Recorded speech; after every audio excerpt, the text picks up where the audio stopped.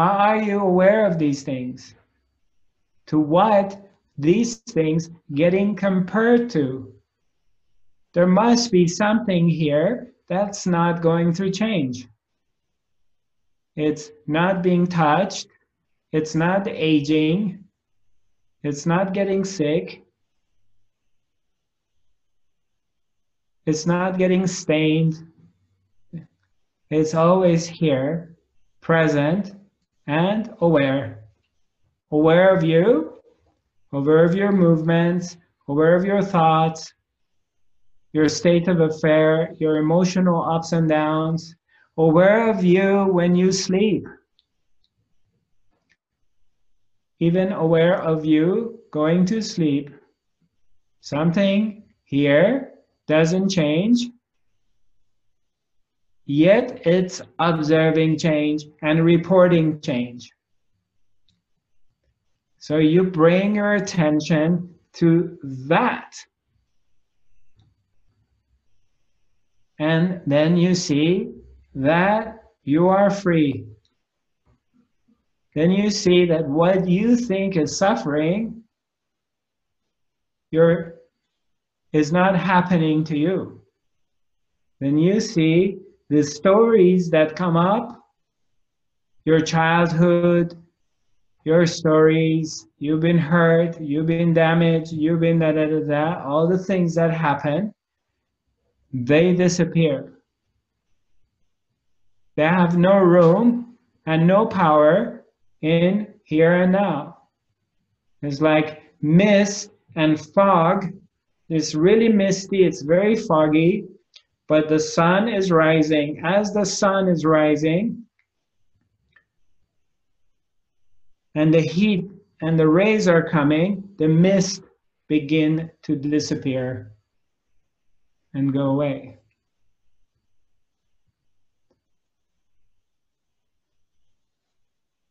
So the story that we get involved, whatever it is, how horrible it is, how much we think has affected us, or maybe we have been scarred, or we have picked up entities and they're beings that they are coming to you, or they're beings that talking to you, or they're going through you, or whatever.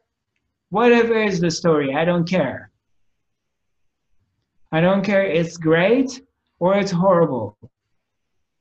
Whatever is happening, that story disappears. It becomes meaningless. It doesn't mean anything. You begin to see that.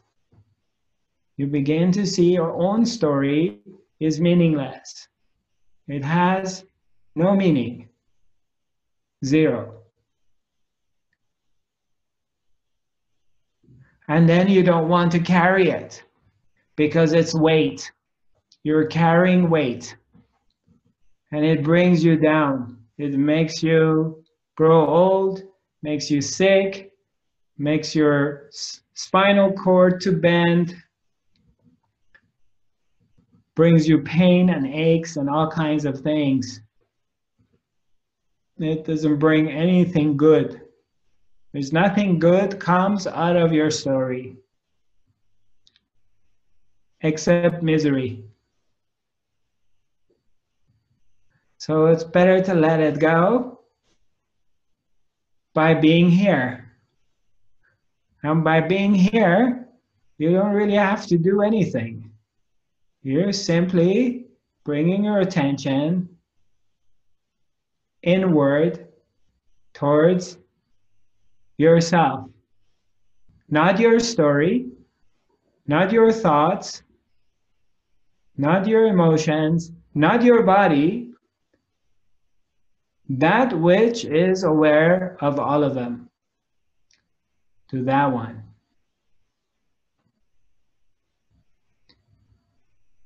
Then what happens is the more you do this, the more you stay here, the more you refuse to get involved with your story, because there has to be a willingness. For those of you who really seek freedom, there has to be a willingness to be here and not go into the story.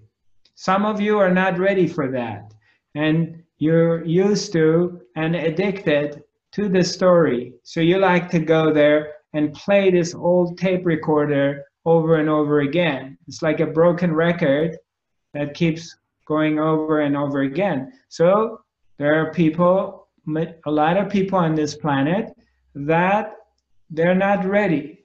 They need to stay in their story. But those who are seeking freedom and they want to wake up and they want to free themselves from the cycle of this cycle, imaginary cycle of life and death and fear and anxiety, fear, anxiety of death, fear, anxiety of old age, fear, anxiety of what's going to happen to me, fear and anxiety that I'm going to be left out lonely for the rest of my life. Nobody's going to love me. Nobody wants to be with me. What's going to happen to me, me, me, me? For those of us who want to free ourselves from that, this is the remedy. This is the way out. There's no other way. Any other way you take, you're just fooling yourself. It's an entertainment for your mind. You know, you're giving your mind a little cookie. You're giving your mind a banana. You're giving your mind, you know, a piece of chocolate, something to entertain itself, to postpone its demolition, to postpone its death. Because the mind doesn't want to let go. It wants to linger around. And as a slave, it's a great servant. If you come on the top and recognize it, that it's not who you are, then it's a great tool and it will serve you. It will do things. You can use its power for things. But as who you think you are, then it's a butcher. It will butcher you. As it's been doing it all this time, with all these fears and worries, anxiety, all the stuff that comes up, they're the products of your mind.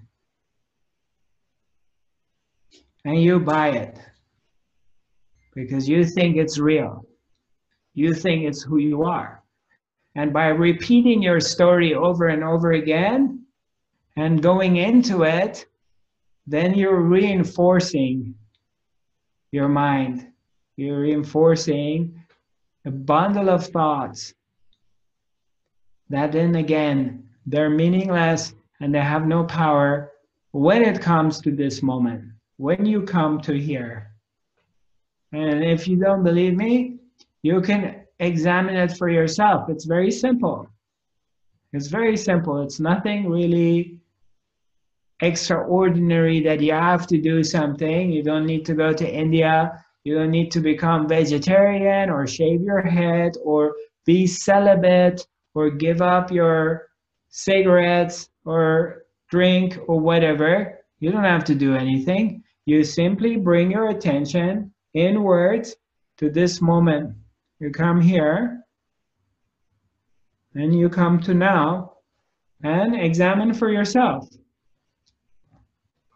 Examine it for yourself. You tell me, when you come here in this moment, what's troubling you?